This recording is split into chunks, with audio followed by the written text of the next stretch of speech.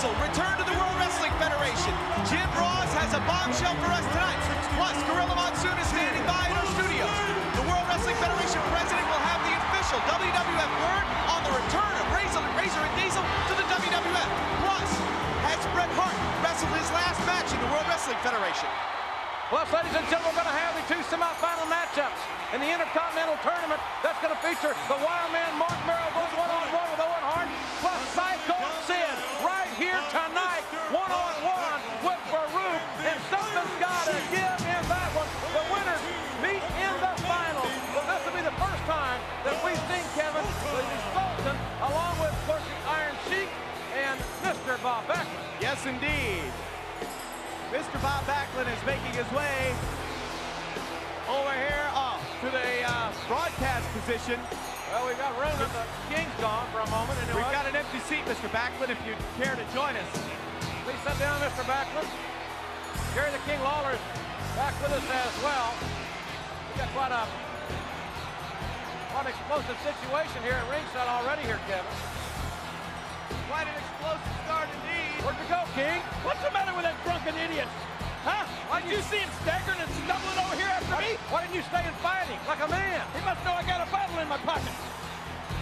Mr. Baklund, tell us something about this athlete.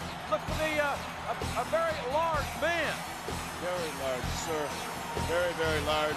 Large enough to procure the WWF Championship in the very near future. And skillful enough also, I must say. And don't agitate me tonight, please. No, I shall not. I'm trying to be a gentleman to you. And I appreciate that, and as I will, it'll be reciprocal. Have you been involved in the Sultan's training, or have you left that up to the Iron Sheik? I've left that completely up to the Iron Sheik. He's a man that I have a lot of abomination for, like I said before, but I respect his ability. He wrestled in the Olympics. He's a national champion, right, and he is the ultimate in professional wrestling as far as I'm concerned. So obviously you are very pleased with the training thus far, Mr. Baklund, of the Sultan at the hands of the Iron Sheik. Yes, I have complete confidence in the Iron Sheik, sir. The Sultan, a superstar so promising that he has united two sworn enemies and two former WWF champions with the promise of a future title. Well, let me tell you a little bit about the Sultan. Look at that drunk Jake the Snake. But the Sultan, you know, tensions are heating up right now over in the Middle East with the dispute between the United States and Iraq. And legend has it that the Sultan was captured once and held hostage. And when he wouldn't talk, they cut his tongue out. What? That's right.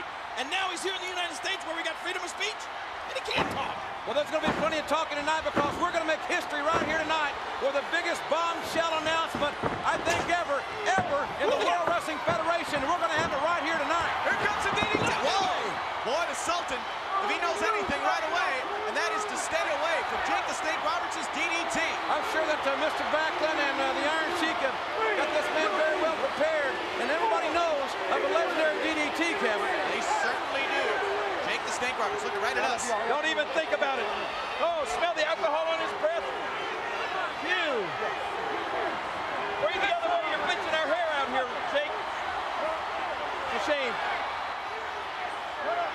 All right, so Jake the Snake Roberts now, and the Sultan getting set to lock up. Collar and elbow, Jake now taking over on the left arm. You know, Jake's shrubbery at home is drunk too from frequent watering. You better cut Jake some slack. He's not that far from us right now, King. I cannot wait to be able to give this tremendous information. I think it's going to shatter the very foundation of the World Wrestling Federation. It is a bombshell, and we're going to have it right here for you tonight. Oh, come on, give us a little hint. Well, I don't have, I want to watch the Sultan here, but look, we got big information, a bombshell right here tonight. Jerry the King Lawler. Yeah, he's looking right at you, King. Jake Roberts hasn't taken his eyes off of you yet. Yeah. Pretend you're at O'Malley's bar. You'll stay in there. Once again, lock it up, collar and elbow. I know, JR, that President Monsoon this weekend on the Zone, he didn't seem too pleased with the story. And he has a lot of things to say. I understand he could be back in our studios right now. As a matter of fact, he's getting set up. Hey, wait a minute. Speaking of bombshells and presidents, I know what the bomb is. The bombshell is something sort of like the bombshell that Bob Dole started a new ad campaign claiming that Clinton's weak on drugs. It's bigger than that. That's no bombshell. Anybody knows when you use drugs, they make you weak. Well, of course they do, and there's nothing weak about this. Just ask Jake. Look at him. Oh, Sultan now, exerting his force. It's a very large man listed at 290 pounds. Oh, set just a little bit early. Jake's gonna land an DDT. Sultan, no. What are you doing? Catch that, Jake. What are you doing? What are you doing, Lawler? What is that you threw? Lawler distracting Jake the Snake Roberts, and here comes a camel clutch. That's a submission maneuver. Yes.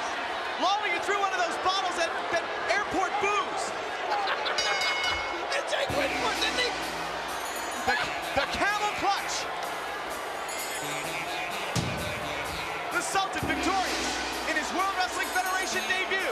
That is the maneuver that the Iron Sheik used to defeat Mr. Bob Baklund and many other superstars in the World Wrestling Federation. Mr. Baklund, Mr. Baklund, Mr. Baklund, were you pleased with the victory by the Sultan?